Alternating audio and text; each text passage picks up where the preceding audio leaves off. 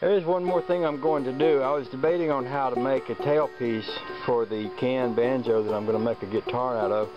What I decided to do is take this old less toil can and cut the handle off the top of it and brad that onto the bottom of that can, and then run my strings right around this and use that for a tailpiece.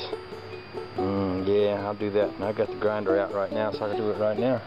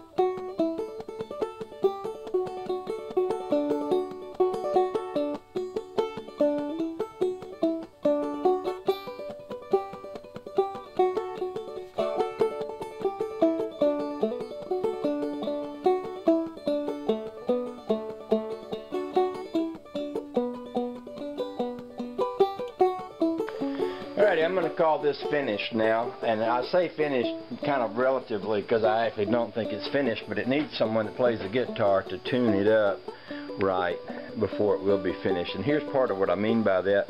I saved the old bridge out of the guitar and stuck it back on here, and then I was wedging it up and down to get my string height right. And the first thing I did was I took a bunch of these old credit cards and I was slipping them up onto there, and I got it where the string height was pretty darn close, and I thought, well, there's a big wad of them things under there, I could put some metal washers in there. So I put metal washers under both ends of these things, and that worked pretty good, but it looked funky, and I thought, well, I didn't like that. So I went out in the garage and I grabbed this piece of ebony. There's a piece of ebony wood right here, and I shoved it under there, and that worked pretty right, and it sounded pretty right, but I think it's now a little too high. But I don't know for sure, because I don't know where 63 Impala likes his strings. Some people like them closer and some people like them higher.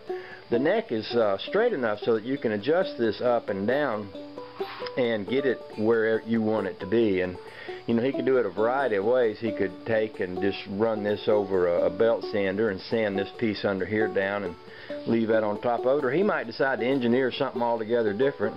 One thing I thought about doing was making like a maple banjo bridge that would go across here, because it wouldn't cover up as much of the writing. You know, you got here for high speed and fine mechanisms, and you got some other writing under here that gets covered up because of that big bridge, and a banjo just has a little narrow bridge. So I figured I'd leave that up to him to play with. But other than that, she's good and she's a player. I can't play it for two reasons. One is I've just tuned it and I'm pretty sure it's right out of tune, and the other reason is that I don't play a guitar. And you know, I went online and looked up relative tuning in order to try to figure out how to tune this thing, and I'm sure it's wrong.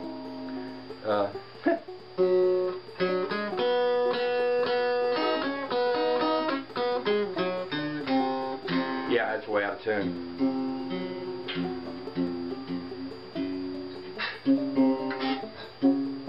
Yeah, but I'm not going to tune it in front of you, but basically it's up to 63 Impala now. I'm going to poke it in the mail, send it to him. Merry Christmas. Merry Christmas, 63 Impala. I hope you enjoy it. And, you know, look at it this way. If it don't work out for you as a player, you can always hang it on the wall. With that said, y'all have a nice day. Merry Christmas.